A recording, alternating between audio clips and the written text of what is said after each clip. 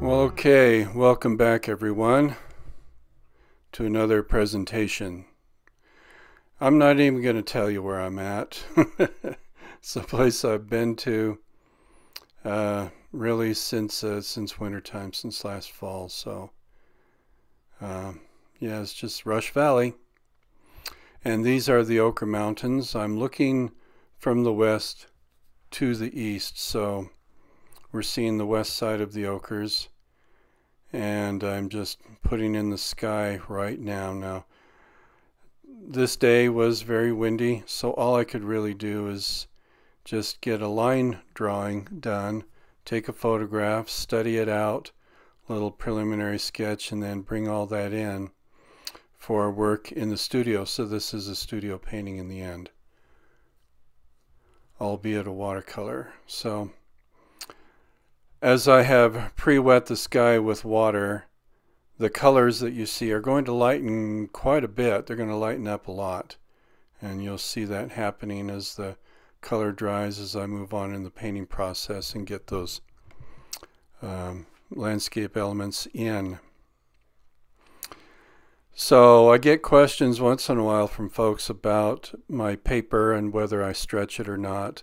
I don't stretch it. The paper buckles. I just learn to deal with it, and it works out in the end.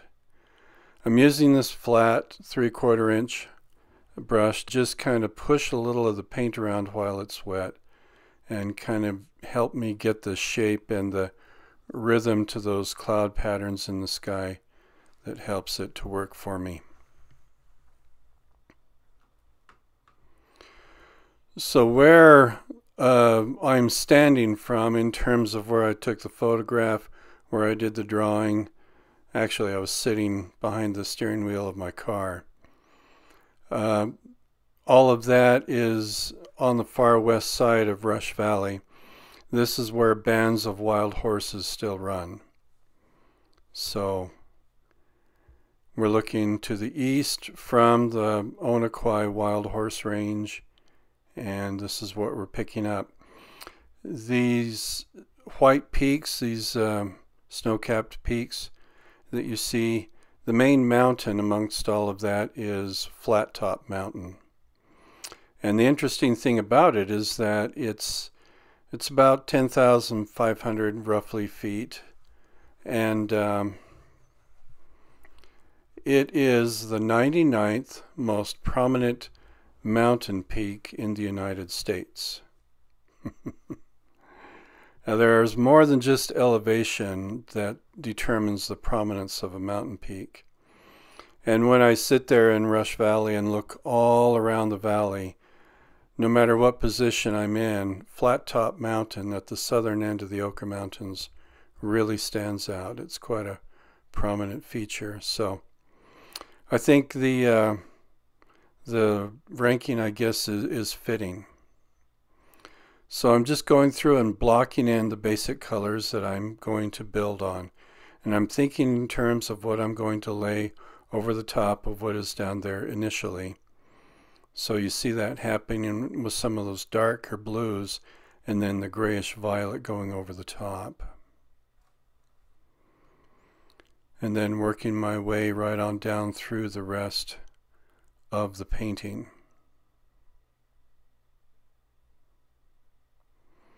Working into warmer colors, and of course the warmest ones will be in the very foreground.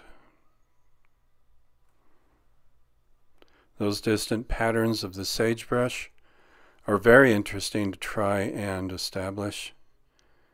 That perspective is fun to try and get.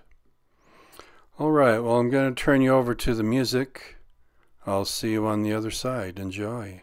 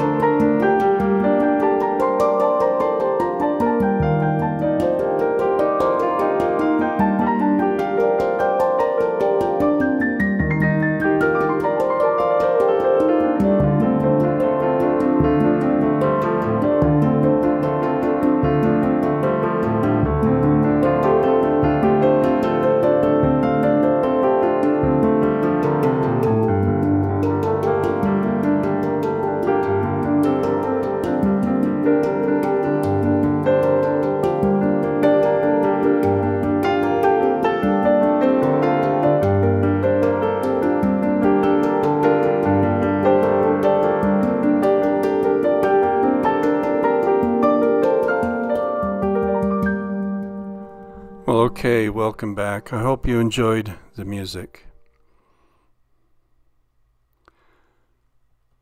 So as I come into the foreground, like I've said before, more intense colors, greater value contrasts, those are the elements, those are the tools I have to help create the sense of the depth of space.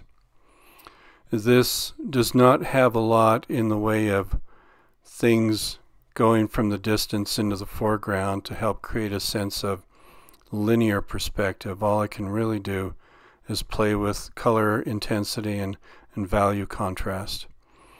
And so now I'm painting in the little just spits and spots of junipers that are out there in the middle of this open valley.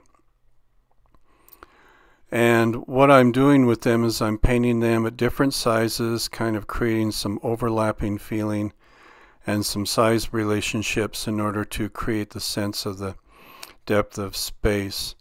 And I have a couple of graphics that I put together that you'll see in just a few seconds that hopefully help to explain that.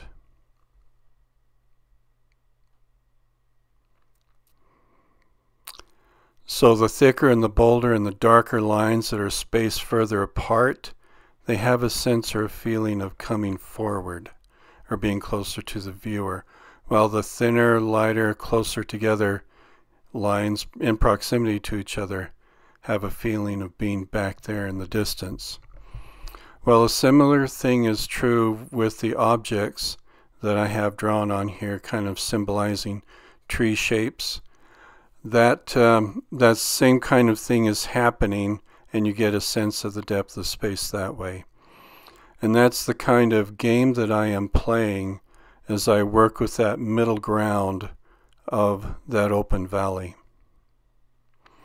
So that helps you get a sense or a better vision of what it is that I am doing. I already have planned to maybe consider doing this again and maybe playing with that idea even more so within that painting. Of course, I'll make a video of it. You'll have a chance to see it.